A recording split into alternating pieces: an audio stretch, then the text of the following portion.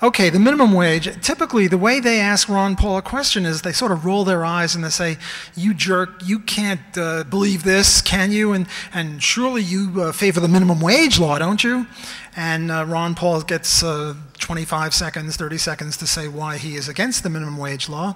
And it seems as if he's unduly cruel. I mean, the minimum wage law sounds like a good idea. I mean, we have poverty, we have poor people.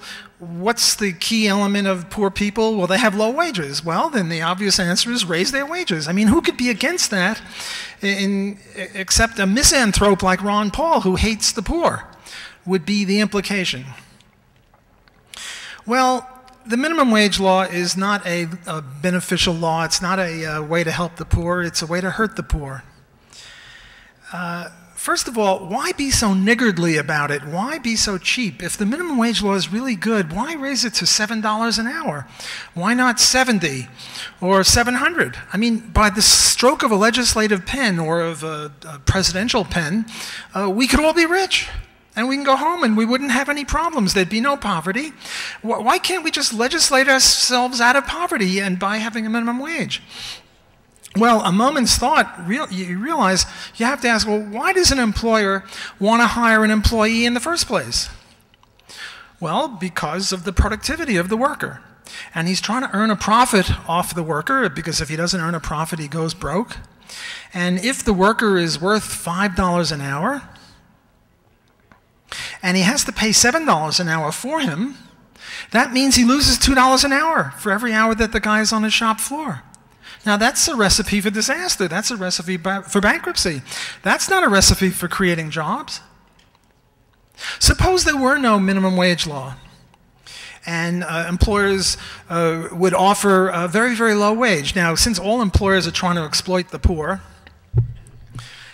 and they're very vicious, what would be the first offer that an employer would offer for a worker with no minimum wage? The answer would, well, the real answer would be minus infinity. Namely, he would demand that the worker pay him an infinite amount of money for the privilege of working for him. But let's forget about that. That's too risque. Let's go for a penny an hour.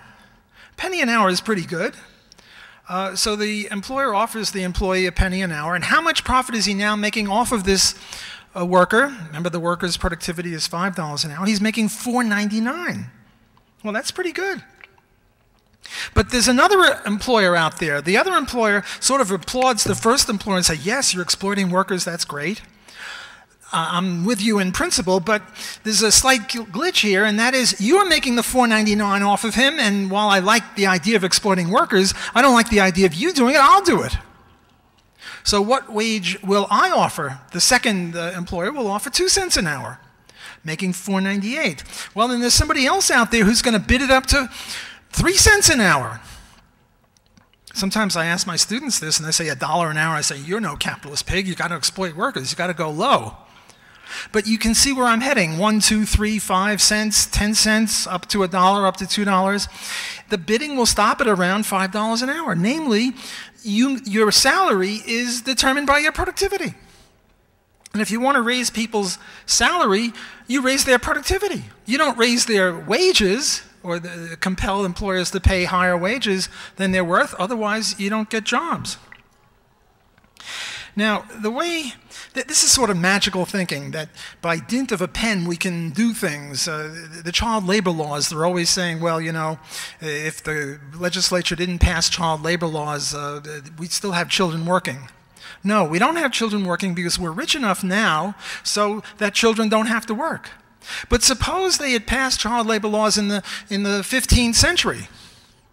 Well, then the kids who were working and living would have died, because we were so poor in the 15th century that we needed everyone to work.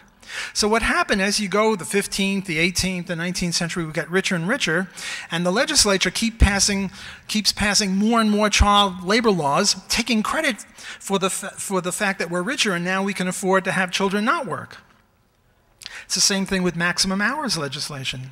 There was this very famous Lochner case, L-O-C-H-N-E-R. And the idea here is the reason we only have to work 35, 30, 40 hours a week instead of 120 hours a week to keep body and soul together is because we're richer. We have more recipes, we have more knowledge, more capital. But if they had passed a law in the 1700s saying you couldn't work more than 35 hours a day, 35 hours a week, people would have died. Nowadays, if you pass child labor legislation in very poor countries, what they find is that the kids have to stop working making t-shirts and sneakers, and either they starve or become prostitutes. Well, that's not cool. That's not good. This is magical thinking. A lot of people think a minimum wage law is a law under wages, and the higher you raise it, the higher wages are, and that's the model that they're using. Totally wrong. Rather, the model, the correct model, if you want to use a mechanistic model, is a barrier over which you have to jump to get a job, and the higher the minimum wage law is, the harder it is to get a job. Now, I used to illustrate this when I was a young man by taking a chair like this and jumping over it to illustrate that you have to jump over a barrier in order to get a job. But then our days are long gone where I can jump over a chair. Then what I did is I took this attaché case and I put it up like that and I jumped over that. A decade later I put it like this and I jumped over that. Now what I'm going to do is put it flat and I'm going to jump over it, and I want a hand of applause if I make it. If I don't, you can boo me. And I'm going to put it on the floor. The people in the front of the room can see whether I can actually jump over this or not. So we should really have a drum roll. Do we have any? No, no drum rolls. Now I need a long lead to get over this.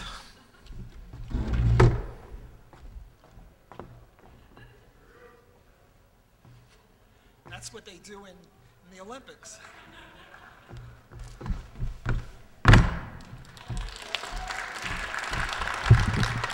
I don't like to brag, but that was a pretty good jump.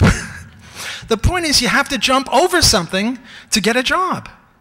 And there are certain people that have low productivity and can't get over the hurdle of a minimum wage, and they would have disproportionately high unemployment. Now, the unemployment rate for everybody, on average, 9.1, 9.6, it's around there. The Shadow Open Market Committee, the shadow statistics, put it at around 16%. Which I think is more realistic because they take into account the discouraged worker and count them as unemployed. Boy, I'm out of breath from that run. I'm just kidding. But what's the unemployment rate for teenagers? Much higher than the average. What's the unemployment rate for black people? Much higher. What's the unemployment rate for black teenagers? Something like 50%, 50, not 15. This is horrendous. This is a racist law. And yet, we've got a black president who is presiding over minimum wage and trying to raise it, and he's hurting his own community. He's a traitor, a race traitor maybe. What determines marginal revenue product or productivity? What determines it are two things. One is human capital, how much smarts you've got inside yourself. And if you get a job at $5 an hour and you get on-the-job training and you learn something, you raise your productivity. You learn how to come to work on time. You learn to get along with customers, with fellow workers, to listen to the boss, things like that. And if you're unemployed, well, you get bored and you go do some criminal behavior and you end up in jail, and that's not a good recipe either. The other way to raise productivity is to have more capital, physical capital. Why is it that we in the United States are richer, have a higher productivity, higher wages than people in Mexico? One of the reasons is we have more capital. Look, when the Mexicans come here, all of a sudden their productivity rises. When we go to Mexico, our productivity falls because they have less capital to work with than we have here. Look, if you want to build a building, the way we build a building here is with 10 or 15 or 20 people with steam shovels. The way they dig a hole for the building in other countries is 3,000 guys with picks and shovels. So of course our couple of dozen workers are going to be more productive. Well, what determines the level of capital? What determines the level of capital is savings. And what is the Fed doing with interest rates, which determine savings, or which is a big impetus for savings? It's keeping them around zero. So the savings are falling. And what determines savings, even apart from interest rates? Well, security. What we have is what Robert Higgs calls regime uncertainty. Nobody knows what's going on. Nobody knows what Obama's going to do next, so people aren't saving.